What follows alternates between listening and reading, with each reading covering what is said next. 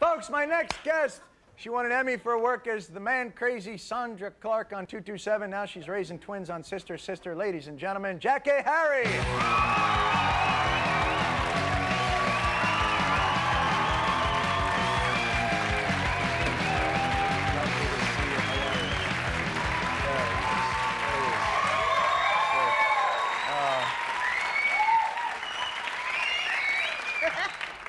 Promise me no fishing stories. I'm not taking my jacket off either. All right. Or letting down my hair.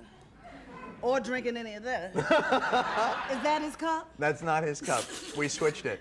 I promise you. It's just straight gin. Nothing to worry about. How are you? Did you fly in here from Los Angeles, California to be with us? LAX. Very nice. I hate flying. Oh, very not nice then. Who likes flying? Besides Peter. Who? Excellent work. Excellent work. Touché, my friend. No, I don't. I don't enjoy it. It makes me feel bad, you know. Bad in what way?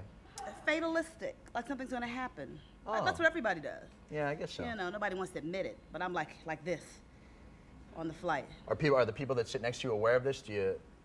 No. No. You leave them alone. Yeah, I let them go to sleep. All right. Nothing works for me though. I just don't like it.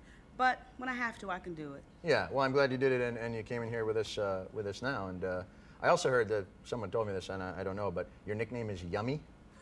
No, not anymore. Yeah, I didn't read that anyway. That's an old nickname. That's an old nickname? Well, now, why did you change it from Yummy? Yummy seems like a... Because I got a new nickname. Well, let's have it. Biscuit. Biscuit.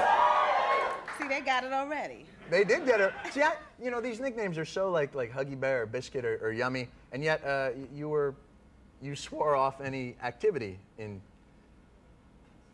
sex. I heard you, didn't you say you weren't going to have sex anymore? Or didn't I read that somewhere? To be honest, see, now I can get a little serious. All right. AIDS awareness has made me a little hedgy. I'm a little cautious. Sure, as we all are. So I have to see the papers and get the papers back and send them back and make sure they came from the right person. Right.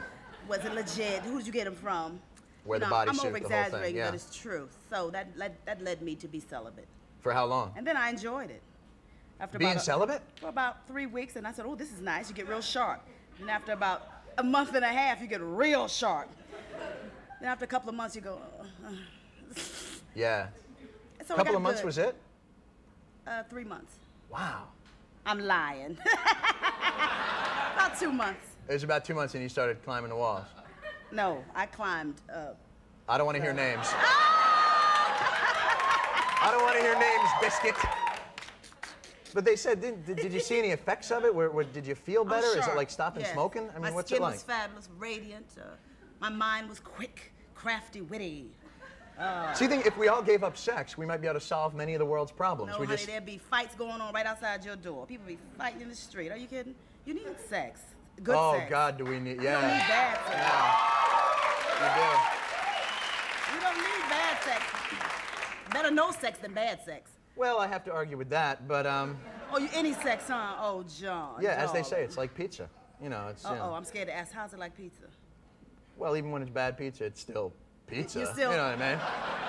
Oh, that's low. When it's bad pizza, you still eat it? Oh, I see. No, not that. That is a tremendous laugh you have. He's turning red. I am turning red. That's fabulous. Come on, Biscuit. All right, yeah, there we go. You better not call me that. You might get results. Oh, really? Biscuit, Biscuit, Biscuit. That sounds like a Southern nickname. Is that a Southern nickname? Does that come from, no? Mm-mm. Is that where you come? Are you from the South?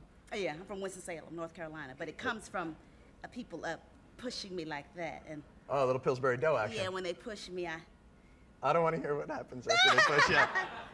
What was it like? Did you grow up down in, what is that, the Research Triangle or something? Or, no, that's I had Raleigh. to try it. That's Raleigh, no, Durham. not really. I moved to New York when I was 9, so I'm more like a New York girl. Right. Southern New York, now I'm L.A. Now you're LA and working on the show. The Sister, very popular. Yeah. It's going very it's nicely. It's about twins. You said I'm raising twins. I'm like, oh, God, I'm raising twins. I'm a mother. No. One is mine and one is Tim Reed's. We adopted them at birth. They didn't know that they were twins. They were separated, so we adopted them, and they met in a mall at age 14. So we moved in with them from the Detroit ghetto projects. We moved in with him to his suburbia, sprawling estate, and we hate each other, and the girls love each other, so now we're trying to live together. Dysfunctional. That's a very complicated. Whatever happened to he's a guy living with 2 girls and Mr. Roper's upset about it? Whatever happened to the, you know, those simple. Okay, I'm sort of like what do you call it? Excommunicated Donna Reed. Oh, is that what you are? So you're the wicked one on the show. Do they know Donna Reed? They're so young. They don't know who Donna Reed is, do you? They don't know who Donna Reed is. They're still in shock. From Peter. Right, from things going on earlier today. So you're enjoying yourself and things are going very nicely. Yeah, I'm enjoying myself. This is very nice being here. When are you going to come back and see us again? I don't know. You better fly back soon. Okay. All right, Biscuit. It was very nice to talk to you. I really like that. Jackée Harry, everybody. Sister, Sister is on every Wednesday night on ABC. We'll be back with Mark Maron, comedian, very funny. Stick around.